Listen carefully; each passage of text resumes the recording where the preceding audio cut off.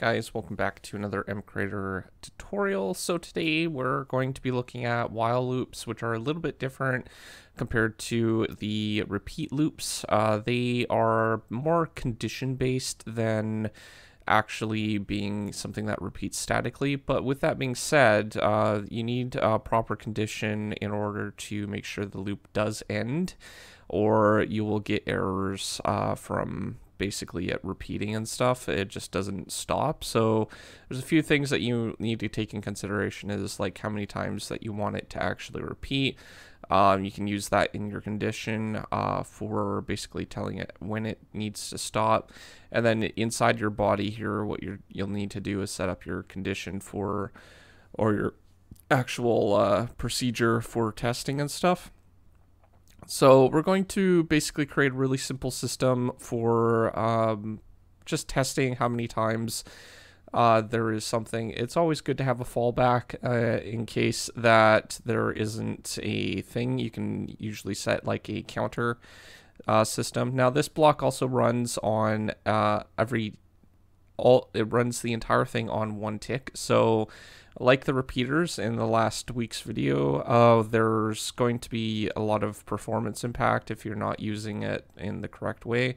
Avoid using it on update ticks, things like that. And basically what we're going to do is we're going to just set this value a little bit differently. So we're going to test for each individual distance. I'm just trying to figure out a way to show you how this is actually going to function, because it's a lot harder to kind of figure out how to show it on a visual scale of how it's going to actually function and stuff. So what I'm basically doing is I'm trying to create a simple system where it's going to print out a message to the player every so often. So basically every time that there is a condition that isn't true in this, it's going to print it out. It's also going to run 100 times, so it's going to only show us a few of the lines at a time, so compared to the 100 times that it's running. So that's the idea that I'll basically be adding. Now I'm going to end the loop at here, so you can basically run this part and it will continue with the next iteration. This is sometimes useful when you need a condition inside and you might want to print something out like that. For example, that might be handy when you need to carry it over and stuff.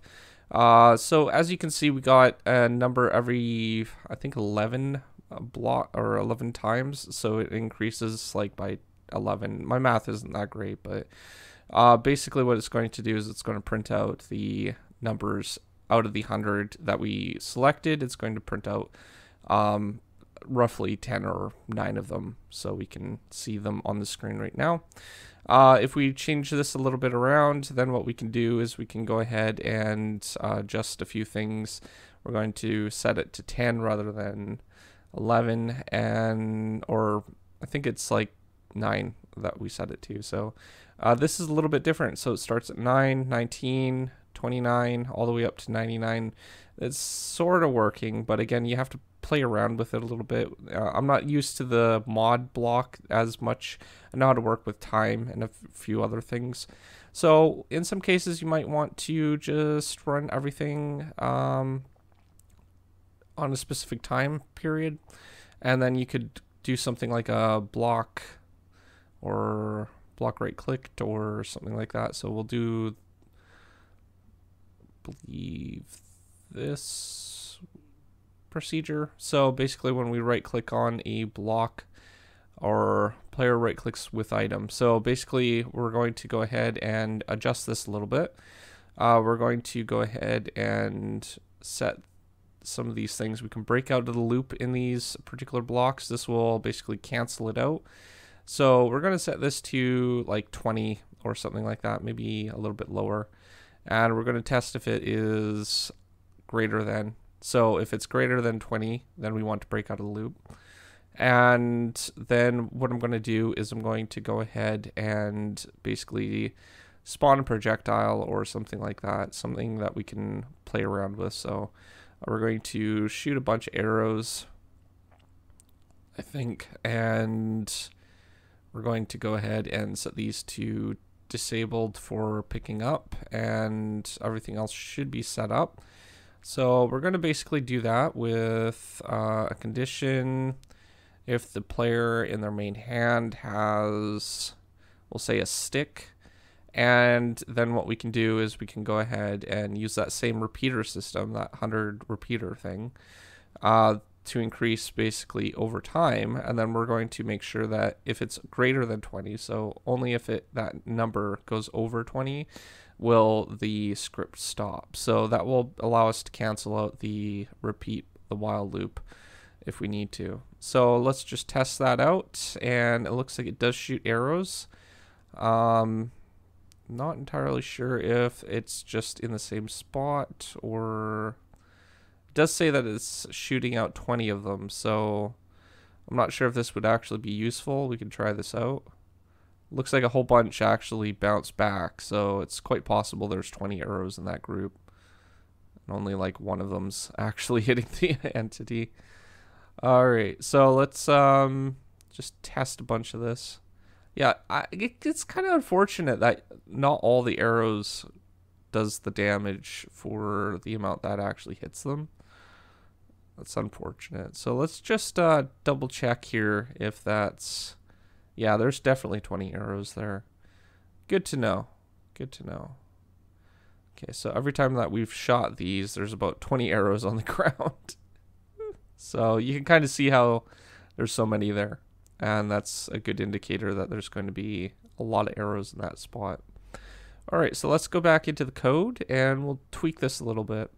So I'm going to go ahead and set the condition to and or.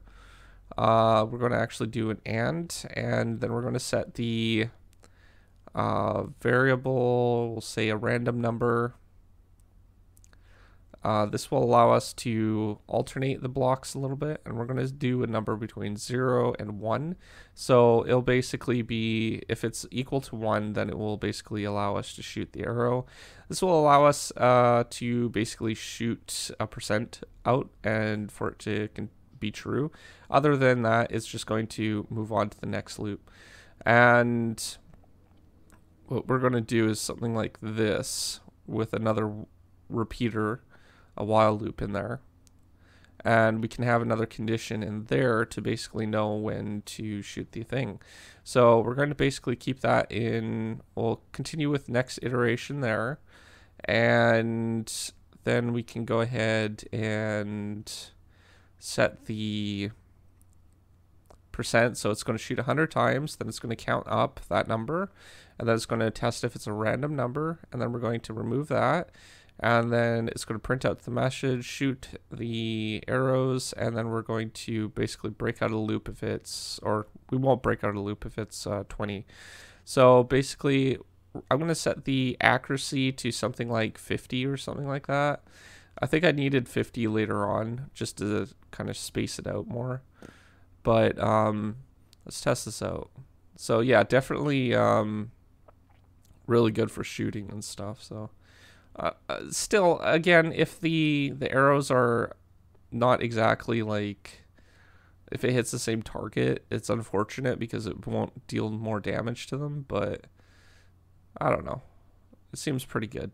Anyhow, that's pretty much it. While loops in sum, it's pretty simple block to work with, but it's more complicated than repeaters. Basically the same thing though, so not much different in that kind of aspect. If you're new to my channel, don't forget to subscribe, comment down below, rate the video, and I will see you guys next time. Thanks for watching. Peace out.